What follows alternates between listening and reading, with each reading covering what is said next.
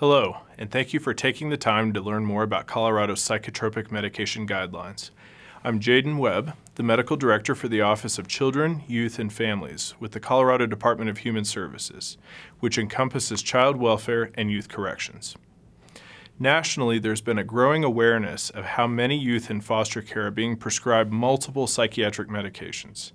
The figure on the screen shows how many foster and non-foster youth are being prescribed psychotropic medications.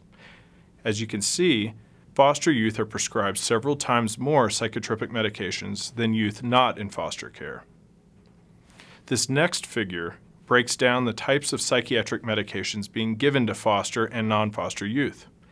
Foster youth are prescribed on average many more medications in each category, including antipsychotics, antidepressants, mood stabilizers, stimulants, and anti-anxiety medications. Research data suggests that about half of youth who come to the attention of the foster system have emotional and mental health challenges that may benefit from specialized mental health treatment. With this in mind, it makes sense that these youth would also receive a disproportionately higher rate of psychotropic medications than the general population. Nevertheless, concerns remain about whether there may sometimes be an over-reliance on psychotropic medications to solve the often complex problems these youth face. Just to give you an idea of the size of our foster system, in 2015, Colorado Department of Human Services had 22,000 open child welfare cases. Of these, 5,000 were placed out of home in foster care, residential treatment, group homes, or kinship care. At any given time, there are approximately 2,000 children in foster care in the state of Colorado.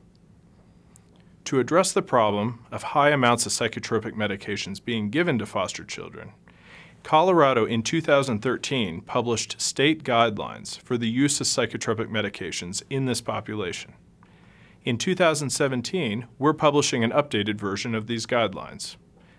We've been working closely with the agency that administers Medicaid, the Department of Healthcare Policy and Financing, to develop these guidelines. Hello, my name is Judy Zerzin. I am the Chief Medical Officer for the Colorado Department of Healthcare Policy and Financing. In 2013, we joined with the Colorado Department of Human Services to create the first edition of the Colorado Guidelines for Psychotropic Medication Use in Children and Adolescents. Medicaid providers play a significant role in providing access to quality physical and behavioral health services for children in the child welfare system. Therefore, it is essential that we collaborate to improve care. We've created a special committee of advisors and experts to help guide psychotropic medication prescribing for kids in Colorado. The committee included child psychiatrists, pediatricians, family medicine providers, pharmacists, social workers, and family advocates from both the private sector and the state. We created the first report to ensure that children in foster care receive high-quality, coordinated medical services, including appropriate medication, even as their placements change. We expected the guidelines would be regularly reviewed to keep up with new research and evidence-based practice, and are pleased to introduce the second edition of the guidelines. We have developed 5 areas of focus around prescribing psychotropic medications. These guidelines and oversight refer only to medications prescribed for children which are payable under Colorado Medicaid. Prescription coverage policies through other plans may or may not have such policies in place. Now, a fair question is why a state needs to bother publishing its own psychotropic guidelines.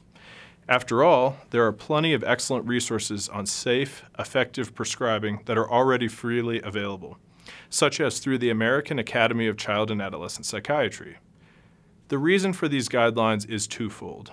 Number one, as a state, we want to affirm best practices and guidelines in caring for our own foster youth in accordance with federal guidelines.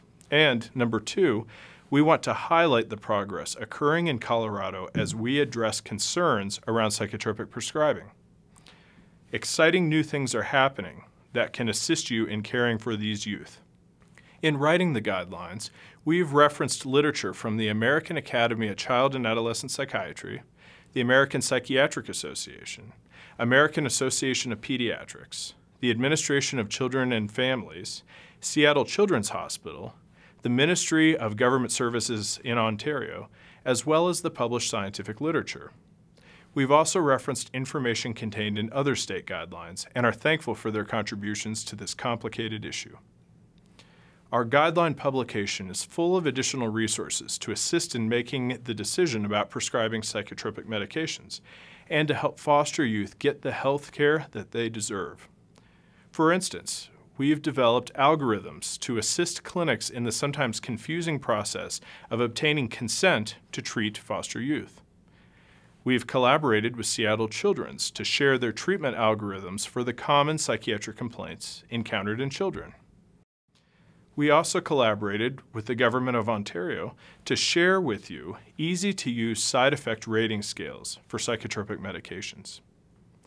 We have developed cutting-edge medication consent forms that are easy for clinicians to use, but also capture all of the needed information in order to provide treatment.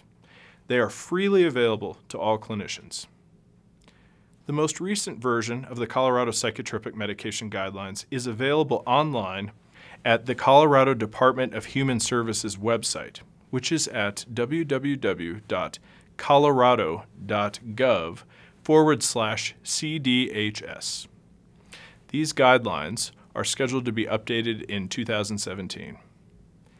Click on the link with this video to visit the Colorado Department of Human Services website and download the latest Colorado Psychotropic Medication Guidelines.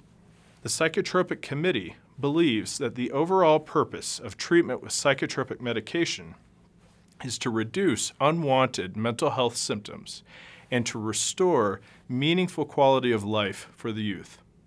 Medication should never be used as a punishment or as a condition of placement or as a means to restrain a youth except in emergency situations, or for the convenience of caregivers. Whenever possible, the youth and their caregivers should have a voice in their treatment and should clearly understand why they are being given a medication. Above all else, medication prescribing should keep youth safety in mind, with constant vigilance for short-term and long-term adverse effects. By publishing these guidelines, we want to help Colorado strive towards being top in the nation in providing safe, effective psychotropic medications for our youth. We hope you will take a moment to look them over and please give us feedback.